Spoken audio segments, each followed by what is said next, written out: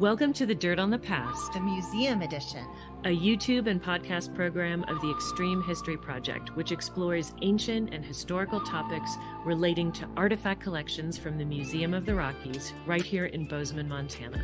At Extreme History, we explore the good, the bad, and the ugly about our human past. Because, let's face it, history isn't pretty, but it's so important to know because it's the very thing that has led us to the most critical concerns in the present. So join me, Nancy Mahoney, and me, Crystal Alegria, as we talk to archaeologists and historians who have been digging in the dirt and in the archives and in museum collections to uncover fascinating histories that are relevant to today's issues and can help us move forward with a deeper understanding of the past. All right, everybody. Welcome to this week's edition of the show. I'm Nancy. And I'm Crystal. And we're co-hosts of The Dirt on the Past. And this week we are at the Museum of the Rockies studio with guest Michael Fox. If you didn't tune in for our first episode, we're excited to announce that we're collaborating with the Museum of the Rockies here in Bozeman, Montana. And we're bringing you a new version of the podcast called The Dirt on the Past, the Museum Edition. These podcasts are, I know. I was like, where is she?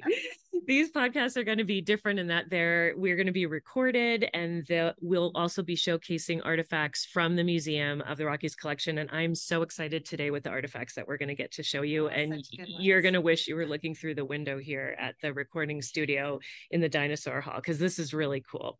But all of these audios will be on podcast wherever you can find it. And then the video version will be on the Extreme History YouTube channel.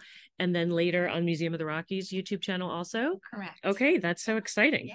Yeah. So for our second Museum Edition episode, we're joined today by Michael Fox, who is the curator of cultural history. So welcome, Michael. Well, thank you so much. We really appreciate your podcasting and including us in it as well. We're proud to be assisting you in this extremely important and fun activity. Yeah, we can't do it without you guys. Okay. So yeah, and Ashley, who's doing the recording and who also decorated this absolutely amazing studio. So it looks like an imagined version of Darwin's office. It's super cool. So we like to start off telling all of our listeners and viewers a little bit about our guests. So Michael, we're going to do a little intro on you. Michael Fox serves as the curator for history at Museum of the Rockies, and he specializes in culture history of the Northern Rockies region. He holds a degree in English from Cal Poly Humboldt, and then a master's degree in American Studies from the University of Wyoming. Michael has worked at a variety of museums, from the Autry Museum of the American West in Los Angeles to the Smithsonian Institution, the mothership. Okay. So, but he says he is most at home in the Northern Rockies, and I'm assuming that means you love your job at Museum of the Rockies, where we are right now. So, well, best job in the world. It's just perfect for me. So fantastic. And Michael, you've been working with Extreme History Project for many years now on all sorts of different projects and events and all sorts of different things. And we often ask your expertise on a wide array of things, but John Bozeman is one of the things that we often talk to you about. So we're glad to be here today to talk with you more about John Bozeman. Yes, Crystal and I have worked together pretty extensively on John Bozeman, and it's been a great experience because I know we both learned from each other and learned from other folks that we've worked with on here. So yes, continuing work. it's definitely great, and it is continuing work. I mean, there are many kind of missing pieces to this story. Absolutely. And they could still turn up. They could. So as we talk about the story, you're going to learn that there are quite a of pieces that we don't have the answers for. And so there is still so much more work to be done on the history of John Bozeman. But John Bozeman is kind of a myth. He's kind of a legend. And so I was really excited when we started thinking about this podcast because we do an event called History After Dark, which is an event that happens in October. It's kind of one of our spooky events for Extreme History Project. And we always have people dress up as historical characters and talk to the participants in first character about their person. And they're often historical characters from Bozeman's past. Our town is named Bozeman. And so we often have John Bozeman as one of the historical characters. And this year it was actually my husband that played Nice. John Bozeman. And so while he was kind of preparing for his role as John Bozeman, he takes it very seriously. He kept asking me all these questions about John Bozeman, and I was like, I don't know, and I know quite a bit about John Bozeman. Right. So it kind of gave me the idea of this podcast then that we could do kind of a deeper dive into John Bozeman. And so now we've brought Nancy into the lore of John Bozeman and the myths of John Bozeman. I've been diving deep anywhere I could find information, but also was so excited to know that this would work out so well because you actually have artifacts that are related to John Bozeman here in the collection. We do indeed. Yes. Yeah. So that just makes the whole thing a perfect topic for today. Right. Sure. Right. So that was kind of the reason that we started kind of thinking about this podcast. So I'm super excited. But John Bozeman, many of you out there have probably never heard of John Bozeman, but he is the namesake for our town that we live in, which is called Bozeman, Montana. And he has somewhat of a legendary status here in Bozeman, understandably. But he was really significant, not just to our town, but really the colonization of the West in general. He was a promoter. I'm going to say that word again, promoter, and was partially responsible for creating the Bozeman Trail, which you may have heard of that, which the Bozeman Trail was a cutoff from the Oregon Trail that brought settlers and miners to the gold fields of Virginia City, Montana. And before you go on, Ashley, could you just pull up the photo of John Bozeman just so people could get an idea of what he looked like? I'm afraid he doesn't look a whole lot like Larry in terms of stature, maybe, and hairstyle, but your husband did a really good job. He did his best. Yeah. He did his best. He actually started to grow a mustache. Didn't quite come in as full as John Bozeman's, but we put a little bit of eyeliner and it worked. It looked good. There we go. But yeah, so that was the picture of John Bozeman. And John Bozeman is people often refer to him as a handsome fellow. And I think in the photos, he is very handsome. So we'll talk a little bit more about that. But there are 4 artifacts that belonged to John Bozeman that are in the Museum of the Rockies collection that we're going to examine today. But before we get to those amazing artifacts, Michael, can you give us some context for John Bozeman? Tell us a little bit about how he made his way west and how and why he came to this region that we now call Montana. Absolutely. To kind of get a little background on why Bozeman came out here, it's important to remember where he came from. He's from Pickens County, Georgia, and Pickens County is maybe 40 or 50 miles away from White County, Georgia, where in around 1830 there was a major gold strike. Really? A lot of people don't realize that the first gold strike in the United States was not in California, it was in Georgia. I did not know that. And so John Bozeman's father, William, he was, in his 20s and 30s during this period. So everybody around there was going gold crazy. They were like going into the mountains, talking to people who had found gold, looking at the geology and what types of plants grew around in there. These were the first real gold miners in the United States. Getting gold fever. Getting the gold fever. Now, the Georgia rush didn't last all that long, but the lure of gold and the idea that you could basically walk around and pick up rocks that are gold or become rich doing that was heavily ingrained in this part of Georgia in particular. And when John Bozeman was about 15, his father, William, again, got the gold fever because of the California gold rush. Got it. And the rush really started there in 1848, 1849, by the early 50s, William Bozeman, along with a bunch of other Georgians, decided to go by boat out to California.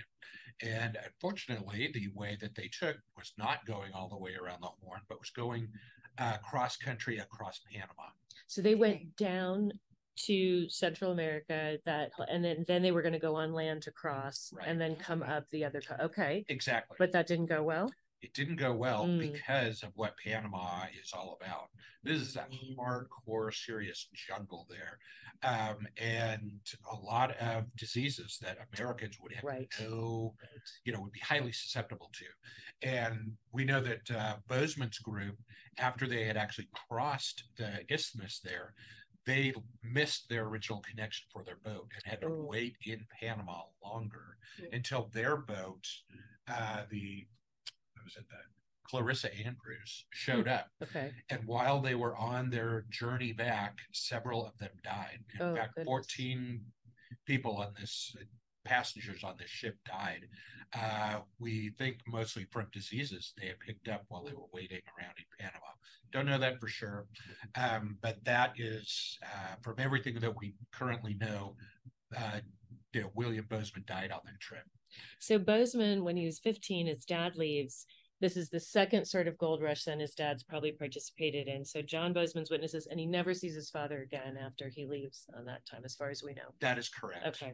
Wow. However, within about 8 to 10 years, this 15-year-old John Bozeman starts to hear about gold strikes in Colorado. Okay. He gets the gold fever himself and leaves his family, wife and 3 daughters, in Georgia, and heads out for the area that is now around Denver, the area, which has already been somewhat colonized by other Georgians. They were coming out to look for gold. They were the first ones who found them. Sorry to interrupt, but do we have any idea what he was doing for a living back in Georgia? Well, he must have gotten married pretty young, already had 3 daughters, because he's only now, 25 or something. So do we know what he was doing? As far as we know, he was a farmer, working the same land that his father had worked as a farmer as well before he got the gold fever and took off. Doesn't sound like farming was really their first choice. Not in life. Really that much. Okay. All right. Farming, strike it rich with gold. Right. There's that lure. Right. There's that pull. So Bozeman went out to this gold rush, which was right around the Denver area, struck out like most miners do when they come to the gold fields. And within about a year or so, there was a new strike that was discovered in what was then Idaho territory and is now Montana territory. And he went up to that. It's the area called Gold Creek, a little area about west of Deer Lodge. And within a year of that, a much larger strike was found in Bannock. And all the miners from Gold Creek went to Bannock, along with a lot of other miners as well. Some other Georgians among them. And that's where Bozeman again started his, trying to become a miner. And again, really struck out there. But what he realized, which many of the other miners and business owners realized, was that the way to make serious cash here, if you had struck out on gold, what was called mining the miners, which was like providing them the goods and services that they needed just to live in this environment. And those things were expensive. At that time, everything that they, every kind of supply they needed had to come from Salt Lake. Oh, and that's a long way away. And this is the thing that always amazes me, because when we did a project in Virginia City one time, and when you look at the very earliest photographs and you look at the fact that so quickly after there's a strike, there's so many people out there, thousands and thousands and tens of thousands, and how quickly just tents, and then right after that, buildings with these fronts, and people are supplying this huge number of people that are coming into town to live there, and they're figuring out ways to haul in food, especially canned food, dry goods, or then supplying them with local whatever they could grow or get, but then everything else you need to have a society and to build a town. So this is what we're realizing now is John Bozeman not too successful in Colorado, but is thinking, okay, I see now there's another entrepreneurial path. That's exactly right. Okay. And another really important part of the story is to realize how quickly these things happen.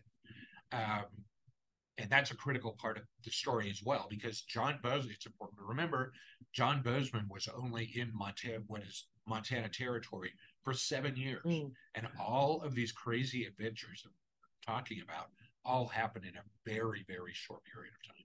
Yeah, that's absolutely crazy. Okay, so we have a sense that of what his background was in Georgia. It first comes out to Colorado. So the next thing I want to ask is about the next phase that brings him up here, because we know now there are new gold strikes happening, right, especially around Bannock, and then eventually in Virginia City, Alder Gulch, and those places. So John Bozeman's already been gone for a while from his family. Right. Doesn't sound like he necessarily is in a rush to return. He hasn't made his fortune. Exactly. So he's looking at other opportunities. So tell us about how he got into what we think of now as Montana Territory, and probably through Wyoming to get there, and his connection to what we think of as kind of a mountain man who's been out here longer, John Jacobs. And so what did they do? What did Bozeman do once he got up this way? Again, very short period of time. Bozeman shows up in Bannock in 1862, Virginia City strike in Alder Creek, that's 1863.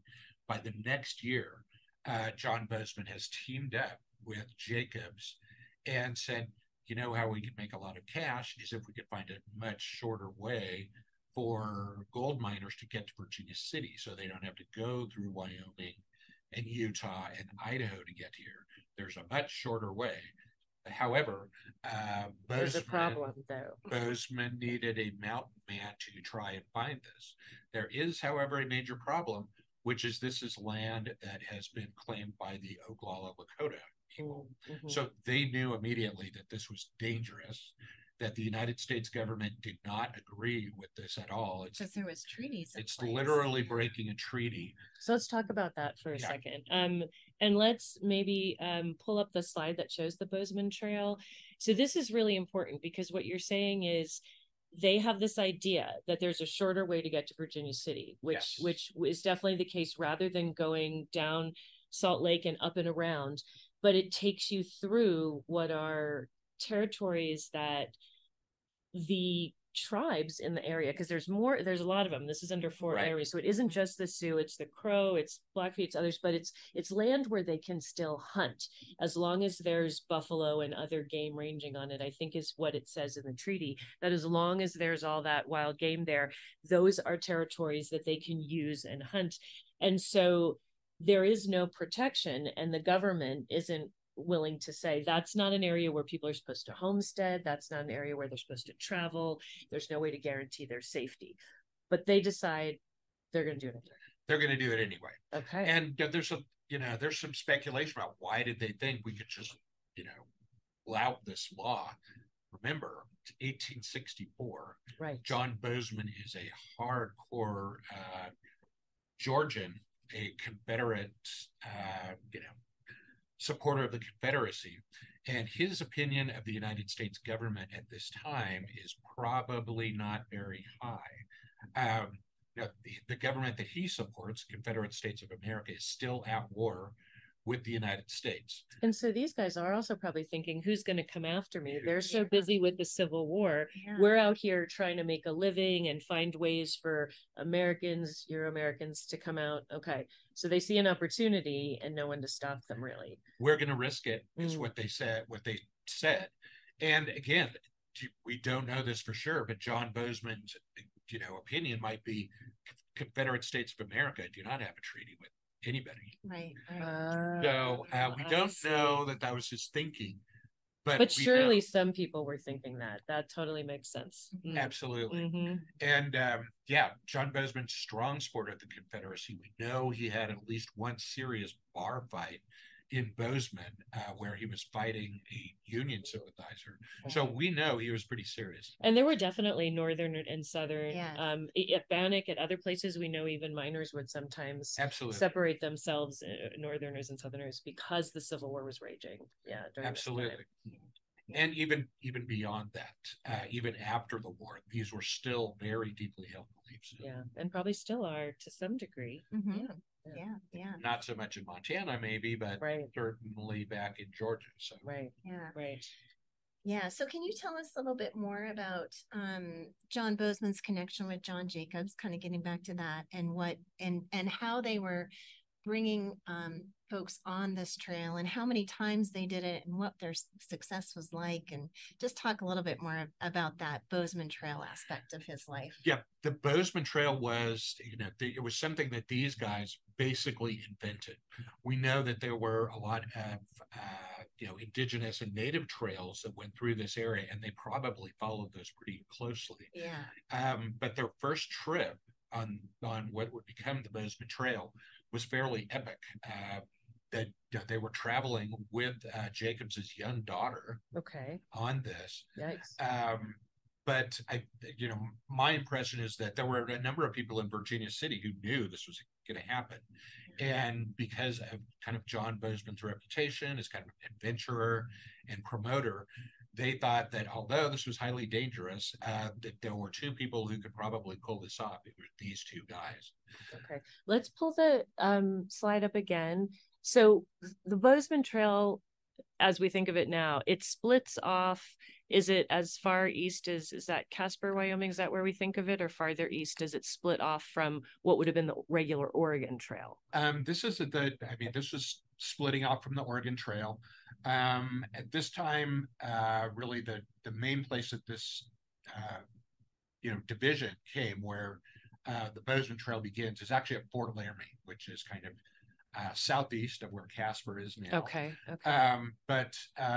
Yeah, Fort Laramie was where this started, and it's an interesting jumping off point, because this is in fact a Union operated fort, and these guys come up and say, "Hey, you should try our new trail that's shorter." Oh. And so the soldiers are like, "Yeah, but it goes directly through hunting grounds that are guaranteed by the first Fort Laramie Treaty." And that would have been signed right there. And it's interesting because you can see, I mean, that trail, the Oregon Trail, must have gone quite south, because look at all the mountains that are there south of where the Bozeman Trail is. So to get around to Virginia City would have been incredibly difficult and time consuming. I think they said it cut 400 miles off, which is huge. A lot of days, many days, yes. weeks. Imagine you are in a wagon being pulled by oxen. I mean, 400 miles. No, thank you. Yeah. Oof. Gosh. Yeah. Okay.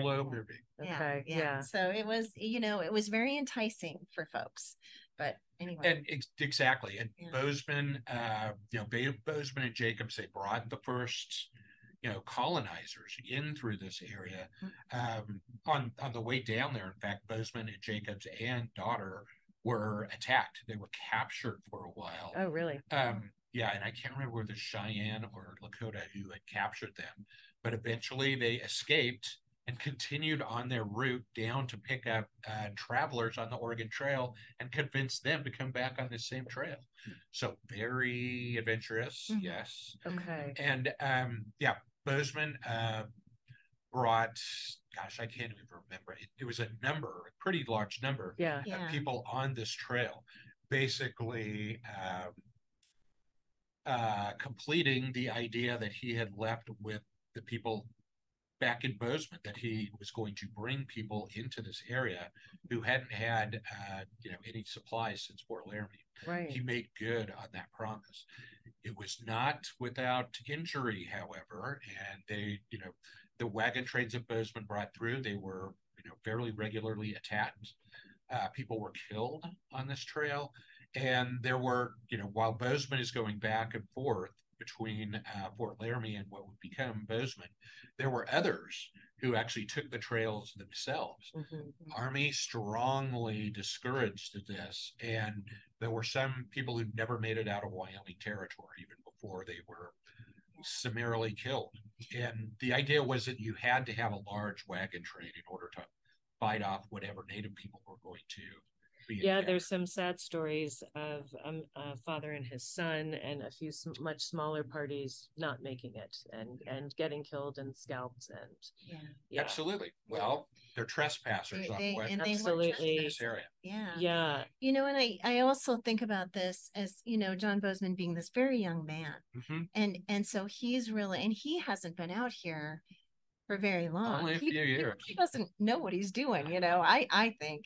I think John Jacobs really did know what he was doing. Yes. And so I always think about, that we call this the Bozeman Trail, and it's really, John Bozeman who gets the glory, but I kind of see him as a little bit of a kind of fumbling his way along. He gets lost at times during this trail. Right. He's He then has to try to hook up with a Jim Bridger trail. So set it into context between Jacobs and Bridger. Now Bridger was out here for a long time and had native wives, I think more than one, and children. And so, but he had a good relationship with most of the tribes. He wasn't doing a lot to, it seemed like, upset them or trespass them. And he had obviously married in and built relationships. And he had ways of getting around. He was kind of known. But then, Bozeman comes along. He's this young guy, and Bridger actually goes below all those mountains, a more southerly route that would meet up with where Bozeman was. So talk a little bit about, Bozeman in comparison to these kind of mountain men, the more classic mountain. Yeah, Bozeman was a total newcomer. Remember, he'd only been, when he started this trail, he'd only been in the West for 4 years. And some in Colorado. Jim Bridger had been here for decades by that time. He was a well-known guide on the trail. He, was a guide for the U.S. government and was extremely influential with treaty making and politics with the indigenous peoples. In fact, Bridger was one of the co-authors of the original map of the Fort Laramie Treaty. That's right. So he was there when this treaty was drawn up, and he said, "Do not go through these lands because you will definitely be attacked. They know, where this line approximately is." And he said, if you want to get to Virginia City faster, go on my route, which bypassed all of that land. He didn't get there as fast as Bozeman on that one particular summer, but much more safely and politically correct. But then tell us what happens with then, though there is this violence, there are more and more people coming out, a lot of them taking the route that Bozeman really kind of talks about and popularizes. And tell us what then the government starts doing with the army and these forts. Yes, eventually the army says, well, there are so many people going on this route now. We need to protect them. And it wasn't like the army just decided this. People in Montana Territory were screaming for the U.S. military to come in and protect them.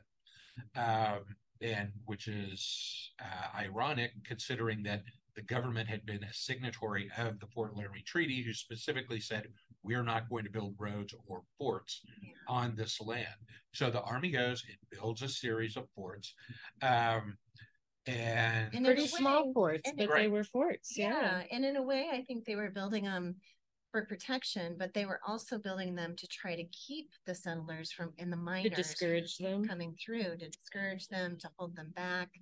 They weren't super successful in that, but I think that's what the government was sending them out there to do at this time. So. Absolutely. So forts like Fort Phil Kearny, which is it's in Wyoming, and this is really the beginning of the serious part of the Bozeman Trail. Prior to that, there was another small fort there, but Fort Phil Kearny was really kind of the main one, where they strongly discouraged people from going on that. In fact, during Nelson Story's, epic cattle drive, he went basically on this trail, and the government said, no, you cannot do this. And he had all the cattle that he was driving. He's got all the cattle, and he outsmarted the government. He just went around them.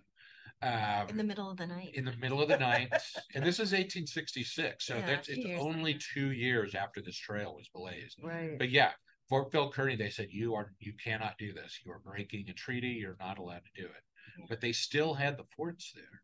And the next one on the trail is Fort C.F. Smith, which is in current day Montana. And then after that, there was no fort of any type until you got to Bozeman.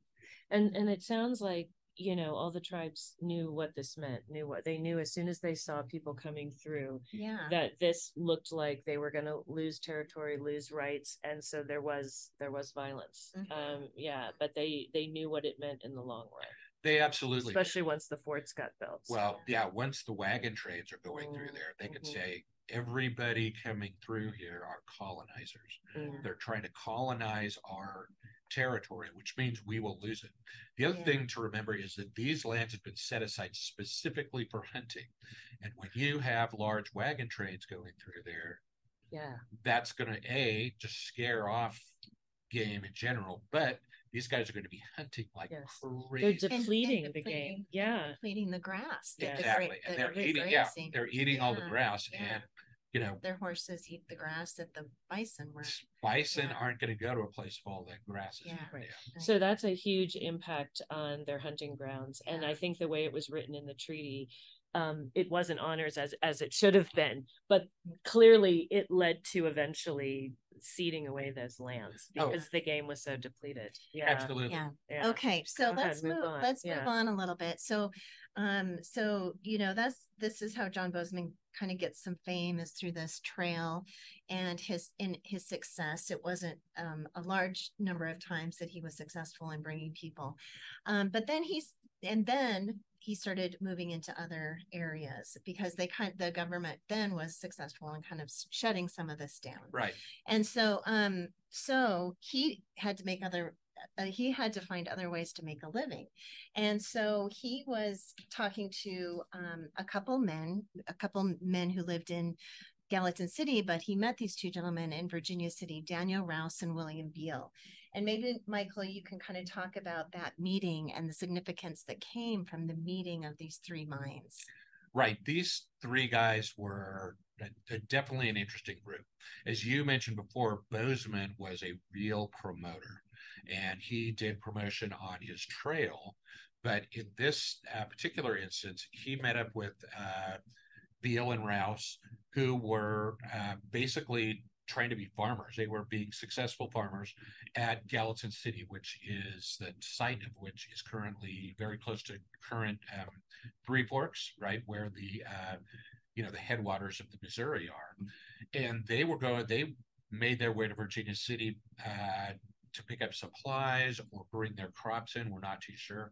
We know this meeting happened in spring, so it's most likely they were going to Virginia City for supplies. But while there, they met up with John Bozeman, expert promoter, who mentioned to them this wonderful spot that was right directly at the mouth of a major canyon, that his trail was going to come right down. And he said, if some entrepreneurs, some forward-thinking folks thought about building a town there, it would be a great spot to meet up with these people who are on their way to Virginia City. And I actually got a great quote from that. He told them about a spot standing right in the gate of the mountains, ready to swallow up all the tenderfeet with their golden fleeces to be taken care of. So this was perfect. He was definitely promoting this as a place where you could make money selling supplies to people on their way to the mines. Well, both Beale and Rouse, they're already farmers out in Gallatin, and they come over and look at this spot and say, this is pretty major in terms of agriculture.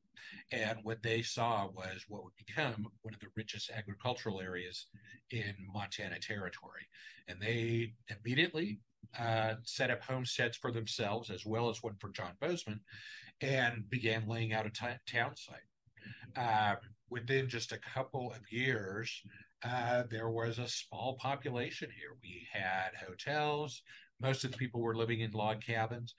But town of Bozeman probably boasted 75, 100 people here, which as a town was kind of big in those days. But as you can imagine, a town like that, everybody knows everybody and knows everybody's business. And Bozeman, Rouse, and Beale were right in the middle of this. Again, all promoting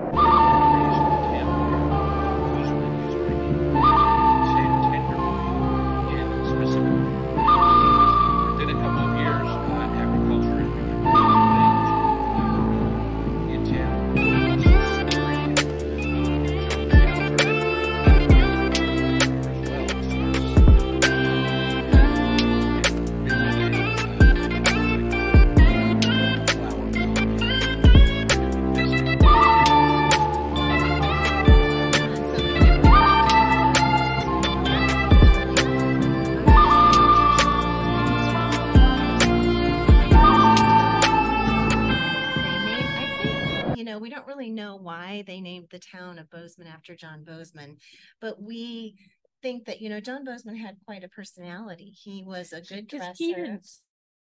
Right. Okay. They actually selected all right. Because he had other jobs as a recorder and he drove mail to Virginia City at times, you've told me. So he had lots of different ways of making money and involved. But yeah, you think that William Alderson put his name out and said they were thinking about calling this town Farmington because it was a farming community. Sure. And William Alderson kind of threw it out there. Another one of our town founders, he said, I think we should call this place Bozeman City. And everyone agreed, I guess. And so, but I think he was very charismatic. I think he had a good sense of humor. He was a young man. I think he was kind of daring and adventurous, as we've seen from everything that we've talked about so far. So they went along with it, and the town became known as Bozeman City. Now, hold on. Yeah. What? Meanwhile, I mean, he's left them now. It's how many years now we're into this? I feel like it's coming up on like 4, 5, 6. So we're in 1864 right now is where we're at. Right. So he's been gone for a few years. Yeah, like maybe 5 years, huh? Okay. Yeah, maybe 4 years. We know that he was sending letters back home, back to his mother, and in our collection we have 2 of those. Oh, we'll see one in a little bit. That we'll take a look at those. But he was basically reporting back on what he was doing. And this was not unusual. I mean, no one really brought their families out here at this time. There was a few families that were coming, but most of the time men would just come on their own because this was not a place for women and children. This was, the wilderness is what they would call it. But most women and children probably didn't want to come out here, at this point in time. But once the town got established, there could have been a possibility of sending for them because by then some people did. Yeah. By then they were. It was still very rustic here. And we don't really know how much effort Bozeman put into building a house for himself or building a place for his wife and children to come to. And as Crystal was saying, most of the men who came out here didn't actually plan on even staying. Mm-hmm. They were going to stay. They were going to be there. They were going to extract the gold and then go back. Okay. And this is the story of basically all these gold rushes from Georgia to California to Colorado to here. Men weren't coming out here to build towns. They were here to get the cash and get out. Bozeman was becoming somewhat different than that, though, because people recognized the richness of the farming going on here. Why did Bozeman not become a farmer instead of continuing to be this nutty adventurer entrepreneur? We don't really know the answer. He had a little farm. He did have a little farm that he farmed. I don't know how dedicated he was to that. I think he liked. I know they did talk about John Bozeman that he liked to sit in a saloon and play cards. So there is that too. It is interesting because we don't have the Bozeman House residence. We don't have places like that associated with him, but we associate him with downtown because our main street runs right through, and then you'd be out on the highway, which comes through that pass. That would have been where he would have been leading people, and it opens into this whole Gallatin Valley area. So it seems like a great, and they made it wide enough. We always know and see those pictures for wagon trains to come in and be able to turn all the way around. So our main street has always been really wide. So now, but he meets these other guys, you say, and they do decide to actually make a town and make a place where people will stay. So you could mine the miners, but it seems like they also started to realize other people are now going to come to farm and come to start businesses. And that would be supplying the miners with food. So they were planting crops that they can then sell to the miners.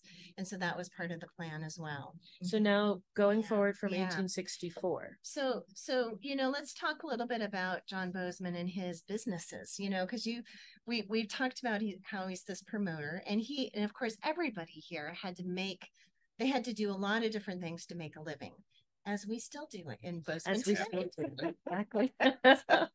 And so, he was, like you said, he would carry the mail to Virginia City and back, and he'd charge, they say 50 cents a piece of mail, which is quite a bit of money, but that's what they say he charged.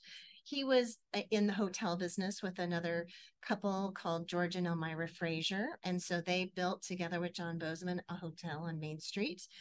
He was also in the Mackinac business. The Mackinacs were these flat boats that would go up and down the Yellowstone. He was invested in that to a certain degree. He was also invested in a bridge over the Yellowstone and in a ferry business over the Yellowstone. So he had it, he was in a lot of different things, but he was also trying to get into contracting.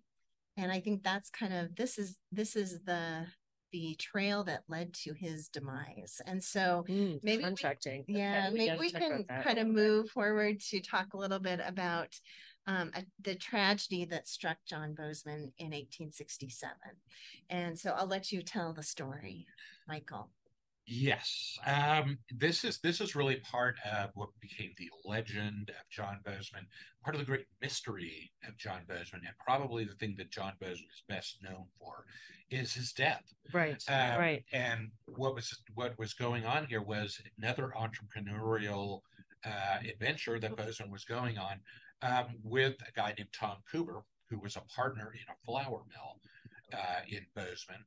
And their idea was to go to Fort C.F. Smith, which is again, way up the Yellowstone, or way down the Yellowstone from Bozeman, and try to get the government to purchase flour from the Coover mill.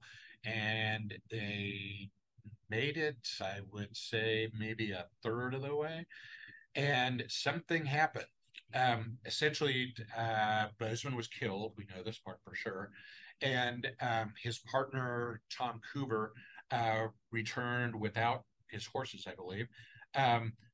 He basically walked all the way back to the place where Livingston, Montana is today. That was a place where they launched and brought back Mackinaws and other boating things. And yes, so Tom Coover stumbles into this ranch there. The Story Ranch. The Story Ranch, yeah. Story Ranch, and tells his story of how he and Bozeman had been attacked by, they thought were renegade Blackfeet Indians, who killed Bozeman and shot Coover through the shoulder. So maybe you can tell us a little bit more about that report and the guy who reported it. Well, Thomas Coover came back and he told this story about William Mackenzie, right? Is that the first person? Yeah. Who's a good friend of John Bozeman. Right. So kind of just to back up a little bit, because we want to talk a little bit more about William Mackenzie. So John Bozeman, Thomas Coover, and William Mackenzie had come from Bozeman on that first night. So the first night they were coming from Bozeman, and they stayed at the Story Ranch in what is in Paradise Valley, where the ranch still exists and the Story family still runs it today. But they stayed at this ranch the first night, and William Mackenzie was with them. It was the three of them, and William Mackenzie was supposed to go on this trip to the flour mill with them, but William Mackenzie decided he was not feeling well, and he stayed back at the ranch. And so then it was just John Bozeman and Thomas Coover who went out the next day, and they got to their special spot for lunch that they were going to sit down and have some lunch, dinner they called it, and they sat down right along the Yellowstone River. And as they were starting to kind of pull out their lunch, over the horizon they see a group of indigenous folks kind of coming over the hill, and John Bozeman thought they were Crow, and so he kind of called them in because he was friendly with the Crow, as were most folks in Bozeman. And so they started to come in, and then he realized they were Blackfeet, and the Blackfeet were not as friendly. And so Thomas Coover and John Bozeman both got very nervous. Before the end of lunch, shooting had occurred. As you said, John Bozeman was killed, dead on the spot right away. And Thomas Coover got away with a shoulder wound, went to the Story Ranch, told his story, then came back to Bozeman and told his story some more. And so at that point, he told William Mackenzie when he was at the ranch. So, okay. Absolutely. So this was, there was a huge hue and cry about this. The patriarch of the town had been killed by Indians. And, the story was that, these had been like renegade Blackfeet. Mm-hmm. Well, the term renegade is one that Euro-Americans basically invented in order to say these people were, had different ideas and different beliefs than the main body of the Blackfeet. This was not unusual. It's these tribes were not this kind of monolithic thing where you've got like one boss and everybody answers to him. People certainly had their own ideas. They could go out on their own. That's what these people were allegedly doing. Right. So the story is that they were a small group of Blackfeet traveling on foot, going to live with a band of Crow because they had been ostracized because one of them had killed another Blackfeet man, right, a chief, and so that they were then on the run, and they thought that they would be able to come down this way and join a band of Crow and find some protection and live there. That's the story that's told much later, that shows up in the newspaper. But let's just it shows up in the newspaper just a month or so, maybe not even a month or so after the fact, but right. But then again later it gets retold and retold. But talk a little bit about some of the strange aspects, discrepancies, and questions that have come up both by Mackenzie and by others who have since thought through this scenario, and the likelihood that you would have some indigenous Blackfeet coming up on foot and leaving behind so many things that were left behind at the site. So go ahead, Crystal. Right. So right immediately after Thomas Coover came back to Bozeman, people started questioning his story because the shoulder wound that he had powder burns close to the wound on his shirt. And so that indicates he was shot at close range. And, that probably wouldn't have been the case if they were trying to kind of flee from these Blackfeet. It probably would have been a shooting from farther away. So some people say that maybe it was Tom Covert that killed John Bozeman. And he kind of did his own, self-inflicted shot to show that, he had been shot too. It was obviously the indigenous people who had killed John Bozeman. So there's a few theories here. The first theory, of course, that we've talked about is that the Blackfeet killed John Bozeman. The second theory is that Thomas Covert killed John Bozeman. And that he invented the Blackfeet story to cover it up. Okay. Right. And some people have said that, maybe that's because Thomas Covert's wife, Mary, was having an affair with John Bozeman. But there is evidence that Mary wasn't even in Bozeman prior to this happening, that she actually came. There's a newspaper article that has her coming to Bozeman after John Bozeman was dead. So that theory's kind of fallen apart a little bit, but there could have been other reasons why Thomas Covert wanted to kill John Bozeman. And then the third theory is that someone else killed John Bozeman, someone like Nelson Story. And people have said that maybe that was because John Bozeman was starting to kind of infringe on some of Story's business. Also, Nelson Story was from the north and John Bozeman was from the south, and there, like we said before, there was a lot of these conflicts. So those are the three most current theories. And what are some of the reasons to doubt the story about the Blackfeet? Because I'll just say one thing and then I'll let you go, Michael. But we have, and we're going to show you here in just a minute, we have John Bozeman's firearm. And so when the Blackfeet came and killed John Bozeman, they left without taking his firearm. A firearm is one thing that the Native people were wanting, and they would have definitely taken that gun if they killed John Bozeman. They would not have left that gun on his body. So that's one thing. And so now I'll pass it back to you, Michael, on some of the other discrepancies in the case. Yes. Yeah. And another thing that happened was there was a story that Nelson Story actually sent one of his men out to the site of this death to investigate what this area looked like. Right. And that guy went out there, looked at it, and said, there are no tracks from anybody else there. The only tracks we could find are Bozeman and Coover's horses, and that's it. They said there's no evidence that anybody else was there. And they were shod horses that were... Exactly. These were shod horses, so they... It would have been definitely Coover and Bozeman's horses. Almost certainly. Yeah.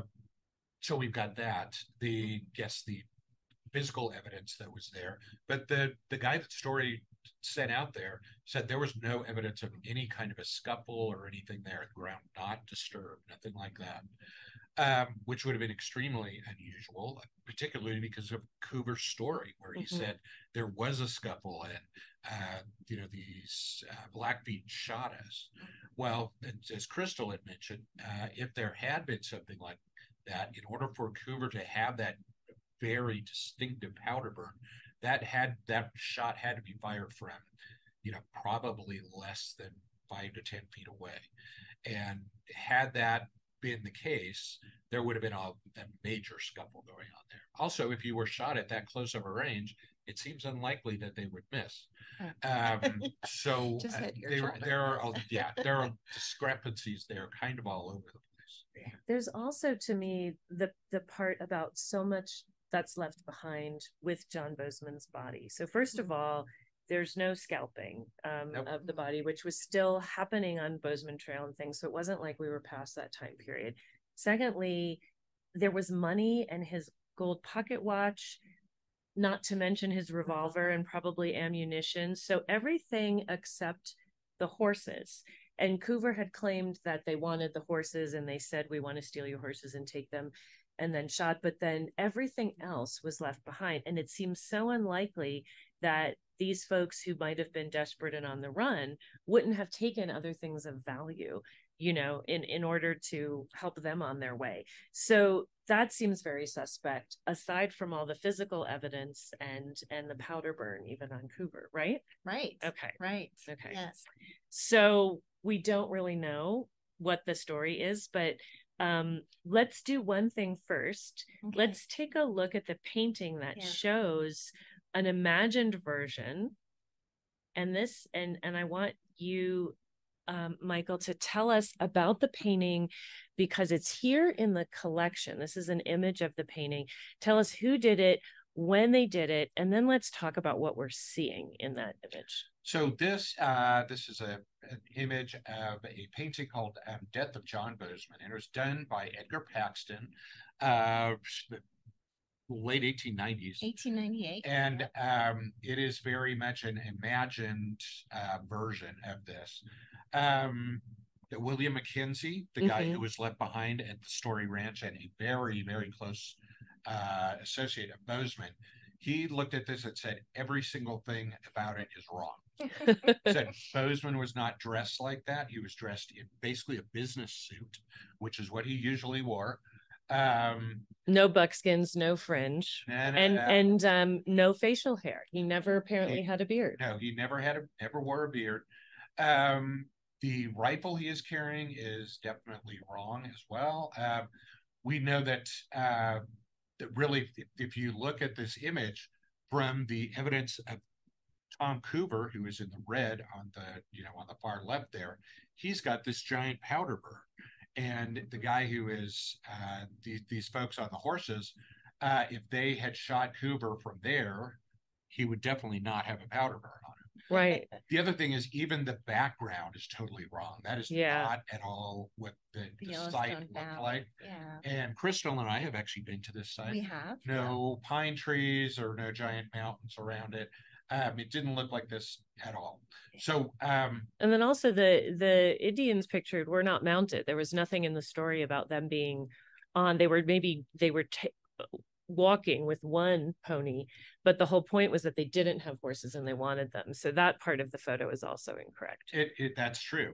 What you see here are, what do you got? 5 horses here, and according to Tom Coover, the only 2 that were here were the 2 that he's standing right next to, John Bozeman's and Coover's as well. So this painting, though, I'm sure many have seen, and it's something to look at. It's very evocative, and it plays into all these myths and stories we have about the West and cowboys and Indians and these buckskins and all of this stuff. And yet what we've been told by people who were there at the time and who saw this painting later is that none of this is accurate. And I love this. I love that we brought this painting in, because I think you're right, Nancy. It really does speak to this idea of the myth of the West, the myth of this, and like Michael, you said, this landscape even is the very landscape, different. exactly. You know, that's such a good point. This landscape looks rugged, it dramatic, looks dramatic, the yes. snow-capped peaks, the, you know, all that. Yeah. Whereas, you know, the Yellowstone Valley is kind of, there are peaks in the distance, but they are not quite this rugged, and the landscape is more rolling hills, and it's a, you know, a riverbed valley, and it's beautiful, but it is not this rugged landscape, this wilderness, you know, that people are drawn to. And so, you know, this is also promotion. And I think John Bozeman was a promoter. John Bozeman probably would have gone. He would have been like, great. When he portray at this time, and this is very romantic, but into just these ideas we have, what we're starting to see in films that start to come out, but what has already been being portrayed in literature, and kind of thinking about, you know, people coming to Montana then, like in the 1860s, when John Bozeman was trying to get people out here, he was probably speaking of this place in very similar terms to how people today think of Montana. And the reason people are moving to Montana today is because of this myth of the West. And so, and this is in my mind because I just went to a presentation last night by Betsy Gaines Quammen, and she just has a new book out called True West. And she was talking a lot about this last night, these myths of the West. And so I think this painting is just, you know, encapsulates that so beautifully. So I'm glad we brought that in. Absolutely. And another thing that people may not know about Edgar Paxton is some of his paintings are in the state capitol in Helena. He worked out of Helena, but at the same time he was working on Death of John Bozeman, he was working on another painting, which is a gigantic image of the Battle of the Little Bighorn. Oh, very famous. Custer's Last Stand. And this is at the Buffalo Bill Historical Center over in Cody, and it is massive. It's got to be 20 by 30. I mean, it is gigantic. Wow. And interesting. The story about Paxton was that he did extensive research on the battle, and you can see there are details, you know, scattered throughout that were things that veterans of the battle had told him about, or things that other soldiers had mentioned to him as well. So at the time, it was considered to be the quintessential image of the Custer fight. We know now, however, that it was not quite like that at all. So it hasn't held up. Again, he was told stories, but if he's doing this at the same time, I imagine that explains some of almost the sort of tragic heroic figure of this white man in buckskins dying, you know, in battle, trying to tame the West or something. Exactly. And you will notice who in the Custer painting is also wearing buckskins. George Custer, who we know was not wearing buckskins on that day. Okay, so the buckskins are definitely a thing with Paxton. Is that a Wild Bill Hickok? It's no, who had the show, the traveling show? Oh, Buffalo Bill. Buffalo Bill's traveling show. That is that who popularized the buckskins, and then it shows up retroactively in images of periods where nobody was actually wearing buckskins. And some people hate it when I mention Buffalo Bill's Wild West, but that is where so many of our traditional images and traditional ideas about cowboys and about the settlement or the conquest of the West come from. Yes. It's directly out of that show. Before Buffalo Bill, people totally looked down on cowboys. They were not like the Knights of the Plains. These were dirty, filthy people you didn't want to talk to. Right. It's Buffalo Bill who created this image of the cowboy, these images of the mountain man. So interesting. And that is exactly what you see in Hollywood movies from the very beginning. Yep. They're copying things directly out of Buffalo Bill. And he was wildly popular, toured all through Europe, not just the United States. Absolutely. So that idea spread far and wide. So let's go back to the image quickly. And while we look at that image again, could you get some of the artifacts we have to show you that are associated with John Bozeman from Museum of the Rockies collection? Yeah. So what we're doing right now is we're going to have our overhead cam on in just a minute. And Michael Fox, who is the curator for the history collection, is going to be showing us some of the artifacts they have here that we know are associated with John Bozeman. And this is so fabulously exciting And maybe we'll zoom out a little bit too. Okay. And we could zoom in on one at a time. So Ashley's going to get us all sorted here. Oh my gosh, this is so cool. Yeah. Holy moly. And I don't have gloves on, so I'm not going to touch anything. So just going to. So we're going to let Michael kind of. I'm going to breathe the dust in of all this amazing stuff. Wow. Yeah. Wow. Okay. And here's. Okay. Is this it or is there more? This is it. Okay, there perfect. Letters. There's the letter. Yeah. Okay, well, let's do these first, and then we'll do the letters after. So people can where see do we the handwriting. Start with? Should we start with the revolver since we've talked about that already? Michael, do you want to absolutely and talk close to the microphone so we can? I'll put the microphone. I'll put this one near Michael. There you go. Okay. Do you want to be on that side or this side? Oh, I can okay. Sit there. Perfect. Yep. There we go. And move this into here. This over here. There we go. Okay.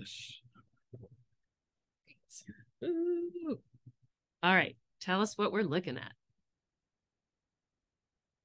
Okay, so these are items that were found on John Bozeman's body when his body was eventually That discovered. is crazy. I'm looking at Ashley mouth. Wow, over there. And that's exactly how I feel too. I'm like, this is nutso on his body. So however he died, we know he died with these things. Yes, these are from the site. So how did they get back to Bozeman? Do you know any of this? I don't want to put you on the spot, Michael, but how did they get back to Bozeman, and then how did they end up here?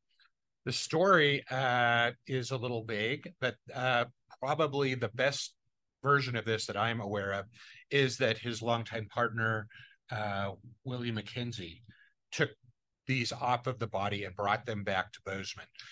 What we're looking at here is John Bozeman's Colt revolver. This, I believe, is a model 1851 Army.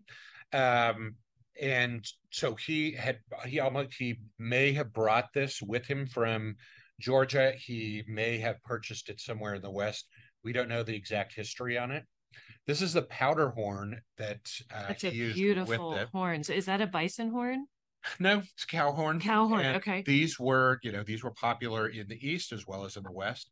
But it's important to note that this revolver is a cap and ball revolver. It does not take cartridges. Okay. So that's why you need. So every shot you take, you need to refill the barrel with powder and a ball. So this is a lot of time to get yourself sorted. Yeah. And then you got to hope that it actually works when you pull the trigger too. That is correct. Okay. Very important. So you had to load the cylinder and put little explosive caps on this. Every time you pull the not automatic by any means. Every shot you take, you've got to pull the hammer back again.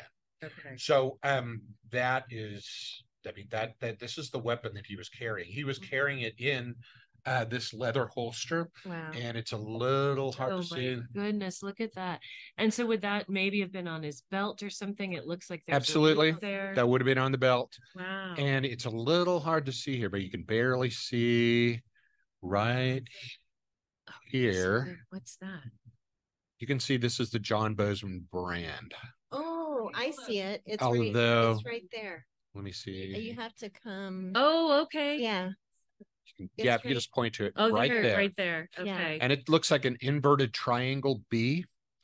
And I have looked for this in the earliest Montana brand books that I could find. Oh, that's not really recorded. Interesting. Really? And that's not too crazy. I mean, he died in 1867. Yeah, right. The idea of even having a brand book would have been a new thing because there weren't that many ranchers. But so we know that and so these were probably recovered from the body. Is there anything on the powder horn that has his brand or his name or anything else? Nothing recorded on that. Okay. All right. The other important thing is this pocket watch. Oh, goodness. Oh, the pocket watch. The pocket Maybe we watch can zoom in on that. Yeah. That looks awesome.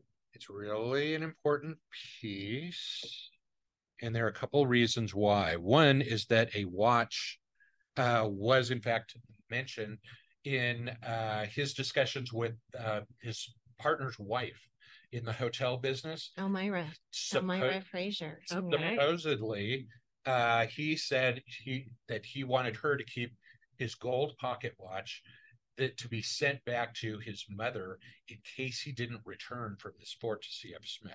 Oh, So his mother, not his wife. Let's just be clear on that. Yes, to his mother, not his wife. Yes. All right. And so there was some premonition that he was maybe worried about this trip for whatever reason. You know, maybe he knew there was someone out to get him. And so anyway, and his pal William Mackenzie, he had told Mackenzie that he really had serious trepidations about this trip. Yeah, and maybe William Mackenzie was like, I'm going to sit this one out. I might sit this one out. Yeah, it's a little worrisome. Can you show us what it looks like? Maybe also closed, if there's anything we can zoom in on, just to see what the detail would have looked like. And this is a pretty important detail on this, and I'm not sure if you can see it exactly. And even do we want to move the gun and then, or okay, yeah, whatever is easier. Okay, that's because you're going to want to see this. Okay, there we go. There. Now you cannot the other way. Well, that'd be a good idea. Oh goodness! Now what you can see on here is a little hard to see. Maybe kind of. There you go. There you go. There you go. But that is an engraved image, and everybody I have talked to regarding this has immediately said that's Robert E. Lee. Whoa, you just blew my mind. I did not know. I see it. And that really you can see. And that really supports this idea that, John Bozeman was a staunch Confederate. Yeah. Wow. And so I wonder if there were other people. Do we know anything about, were there other watches that had this engraving? And, is it something you could buy, or did he steal it from Robert? No.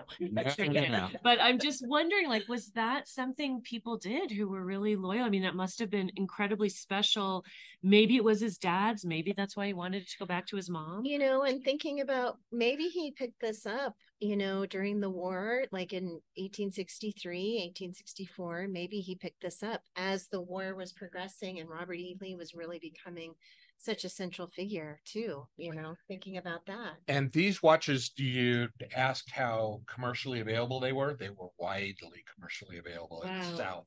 Wow. And yes, this was something that would definitely have been available in the South and available out here in the West, because there were so many Southerners coming out here as well. Okay. He would have had to have picked it up after 1861, by which time he was in Colorado.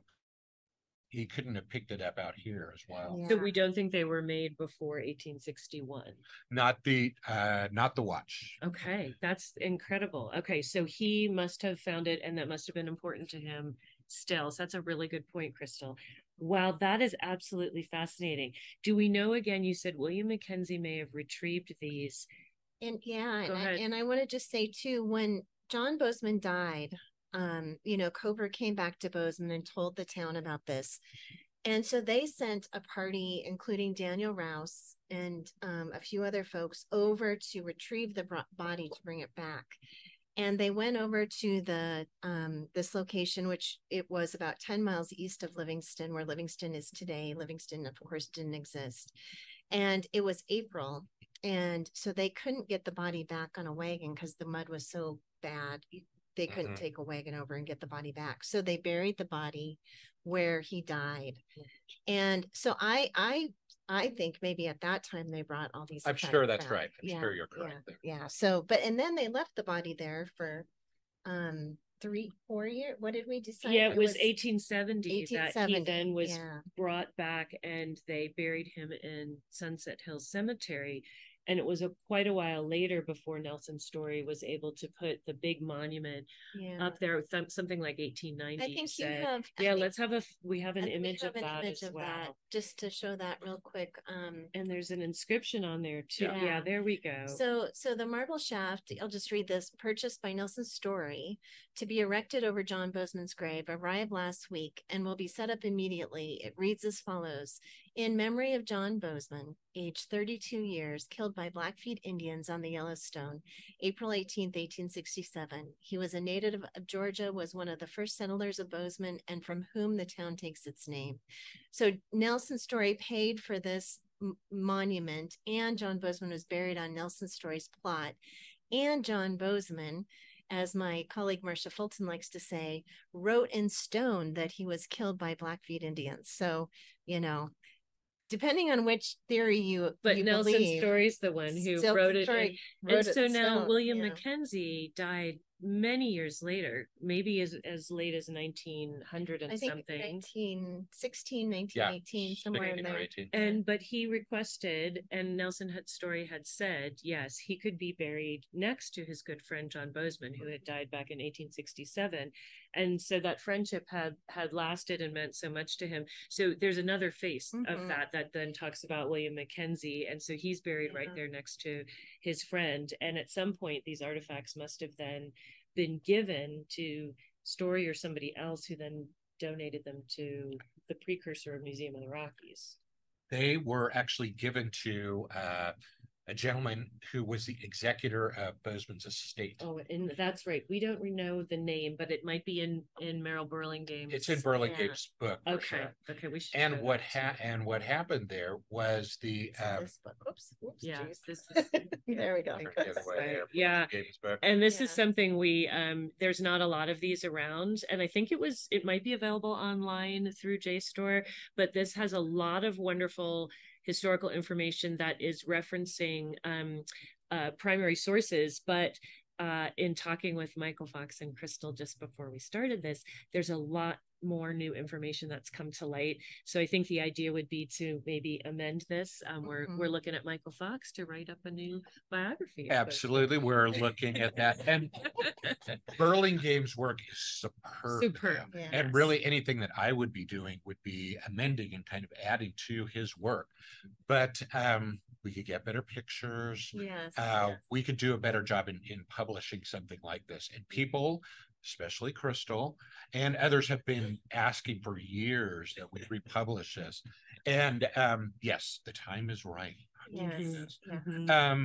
It's all important. But one of the things that is in the book is the story about how the estate was handled. And these items were part of that estate. Okay. And the guy who did the estate did an extremely poor job. Oh, the executor was not very good. Was not very good. Right. And eventually what happened is a different executor was appointed to do it. But the first executor had these items and took them with him when he moved to Denver. Oh, wow. Oh, so they ended up in Denver. They ended up in Denver. And in the early 19-teens, his daughter, who was a very prominent Democratic Party partisan for getting the women's vote in Denver. Okay. She was actually a newspaper editor down there for a while. Wow. She sent these items to Montana State University and said, I think these things should be here. Wow. Yay. That's the one woman in the story. Yay. Our hero does the right thing. Right. Okay. We would not have these items if it was not for her generosity. At MSU, they put these in a safe in Montana Hall, and they stayed there. Okay. Until Museum of the Rockies was founded. Was established, yeah. And okay. Yes. So it wasn't until that time that these items came to us. Wow, that's amazing. So we have one more. We have the letter. Maybe you could just show the letter real quick. Okay. And that's super exciting. Yeah, I think that this, and this kind of goes back to that idea that John Bozeman was writing letters back to his mother quite frequently. And so we have some, I think the Gallatin History Museum has some letters, as well as the Museum of the Rockies. And so in this Burlingame book, there are copies of some of the letters or some transcriptions of the letters, but we have one right here in an actual letter, which is amazing. This is crazy. This is right, like goosebumps everywhere. Yes, and the thing is, it's again, not only these things have he's touched, right, and they were found with his body, last things that were found with his body, but to have a piece of paper, to see his handwriting what he chose to say, how he chose to use language. I mean, so we know this man was educated well enough. He has nice handwriting. He did misspell quite a few things. Okay. Yes, Okay. he did. Well, most people yeah, did yeah, back then, I do. you know, that wasn't his job. Grammar was not his thing. But here, tell us who this letter is to, Michael. This is from John Bozeman to his mother. It is dated, I believe it is September 4th, 1866, so a year before his death. Oh, Wow. And yes, much of what he is talking about here are day-to-day life in Bozeman, new people coming to town. But one of the things that he mentions in one of these letters, I believe it is this one, is how his mother should talk to his current wife about his long absence here. And it's in this letter that he states that he's not coming back. And that he is essentially abandoning his wife and 3 daughters. And he wants his mother to deliver that news. Yes, he's not writing this letter to his wife. Wow. He wants his mother to deliver this news, tell her that he's not coming home, and that she's basically on her own. Oh my gosh. Yeah. So what was that conversation? Oh my gosh. And how is she surviving? You know, does she have family? I would say after another quick peek at this letter, let's take a look at a photo that shows the 3 daughters as they're grown. Look at this. What does this say? Can we read this? P.S. I will something you a piece of China money, as it will be in that will be in that country or something. It will be something, a commodity, a curiosity in that country. Right. So maybe they don't have that. And something in this country from all parts. There are people. Oh, there are people in this country. And that's so true. We know from early census that you had parts of the a world. lot of people from China, people from all over. Yeah. And he lived right down where the Chinese community lived in Bozeman. His cabin was right there next to the Chinese community. So of course he had some money from the Chinese. Yeah, that's very cool. All right, Ashley, let's go to the historic photograph that shows John Bozeman's daughters sitting in a family photo. I think it's all the way back. So this is a photo that is in the collection of the Gallatin History Museum here in Bozeman. And they generously let us show this today. And this shows his daughters, and you can see the three women, the 3 kind of older women who are sitting on the right side of the photo. And those are the 3 daughters of John Bozeman's. And the family resemblance is amazing to me. Like the daughter on the far left, her face looks very much like John Bozeman's face to me. And all 3 daughters have a resemblance. And so we don't see either of their parents in this photo. We know John Bozeman's father's dead. We don't know what happened to his mother. We're not sure how old. We don't know what year they are here, yeah. But they've grown up. It looks like they have families of their own. Yeah. The folks that they've married and probably children that they've had. So somehow, they went on. Maybe she remarried.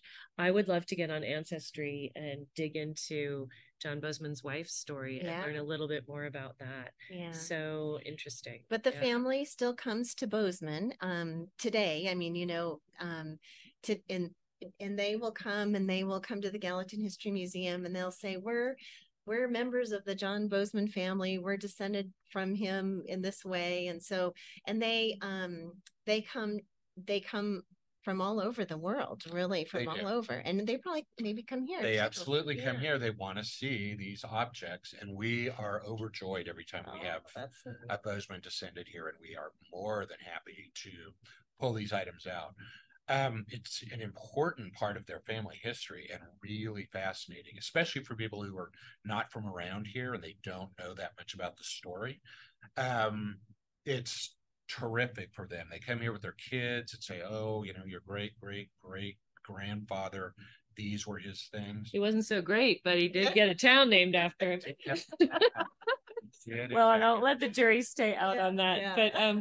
But this has been such an absolutely wonderful podcast and so fun to be able to do it as a sort of a video cast to a YouTube presentation. But we probably should wind down our conversation. So as we always do, I want to bring the topic to the present. So I'm going to ask you both to think about and just muse on for a moment what the takeaway is from our conversation today about the importance of understanding John Bozeman and his legacy. So, Michael, I'll start with you, and then Crystal, I'll ask you too. Well, one of the things that this conversation really brings forth for me is kind of the importance that I think the public has connected with John Bozeman's death and the mystery surrounding that. Right. And in a way that I feel like that kind of unfairly overshadows how amazing his life was. The guy came from a gold mining community in Georgia, brought that information and that experience to the West, Colorado, to Montana, and that he, was a second generation miner. His father had basically done the same thing, abandoned his family the same way John Bozeman, would do that, and big adventurer, big promoter, wrote the law.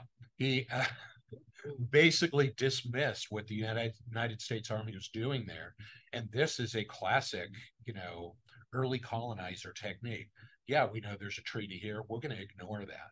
So he really kind of hits a lot of the high spots of what early immigrants out here were like, kind of what their ideas were. What did they bring from? What did they bring and what did they leave behind too? Exactly. Left behind wife and kids during the Civil War. Super fascinating. Yeah. So Crystal, talk about John Bozeman's legacy and how you think it's relevant today, or how should we think about it today? Well, Michael summed it up really well, but I think that John Bozeman was really in marketing. He was marketing this town of Bozeman. He was a promoter for the West. And he is very much like people are today here, marketing this place we now call the West. And there's a lot of mythology that's wrapped around this. There's a lot of myth and there's a lot of realities that we don't look at. And so I think that when thinking about John Bozeman, we have to, as a legend, we have to kind of dig a little bit deeper, which I hope we did today a little bit, and kind of just talk about the man that he was. He was very much a man. He was very much a young man. He died when he was only 32 years old. And so I think we need to understand him better as just a man who was trying to make a living, maybe not always doing that as ethically as he could with his family and with the indigenous people who were living on this land. And the things that he did, everyone else was doing, and it wasn't the way that it should have been done. So I think we just need to look at it a little bit more closely and understand that, like we always like to say, history isn't pretty, and this Absolutely. Case is exactly that. And one thing I just want to say to conclude is I think your point, Michael, about his death being such a major factor, I think the takeaway for me is realizing that within a few months after his death, so August, right after he died in April, that's when we see Fort Ellis established right outside of Bozeman, and Nelson Story and all these other town fathers and everybody who could grow meat and grain and sell it on contract, which is what he was out speculating for. That was huge business to supply a U.S. fort and military. So it was his death, the outcry of danger from Indians, John Bozeman has been killed, that really won them the right to have the safety of a legitimate fort built, and led to eventually rewriting the Fort Laramie Treaty, cessation of lands, and all of the Indians put on much smaller reservations and ceding all of that territory. So really his death precipitated absolutely major change that led to the growth of Bozeman and shrinking of all the tribal territories and economic possibilities for them. And you could actually say that John Bozeman's death was one of his greatest promotions, because once you have a significant permanent military fort in your town, you've got it made. Exactly. And all of these people who were Bozeman's contemporaries, the people who founded this town, they made a lot of money selling goods to the Army, which again, that's what Bozeman and Cooper were going to do at Fort Smith when he was killed. So the list of suspects grows. Right. So we'll just leave you with that. Okay, think about that. Yeah. So thank you, Michael. Thank you to all our listeners and our you, viewers out there for joining us today. If you love this podcast and or video cast, please tell a friend and make sure to subscribe so it shows up in your feed each week, and leave a review if you can on YouTube or podcast for Apple or Spotify. Thanks for listening today, and we hope you can join us again to find out more about the dirt on the past. And we'd also like to thank Ashley for helping us out today. Yay, Ashley. She's our technology guru. Here she comes in. Here she comes. Yay. There she is. I know. It's always on the opposite side you think you're going to be on. I know. So thank you so much, Ashley. And thanks to the Museum of the Rockies for letting us record in your beautiful space. Thank you to our editors, Emily Alegria, Drake Pinnell, and Sierra Thomas. Thanks to Lawson Alegria for making the music, mixing the music, and to Steve Durbin at KGBM, and John Chadwell for help getting the podcast and now this video cast out into the world. Thanks, everyone. Bye. Thanks, everyone. Bye.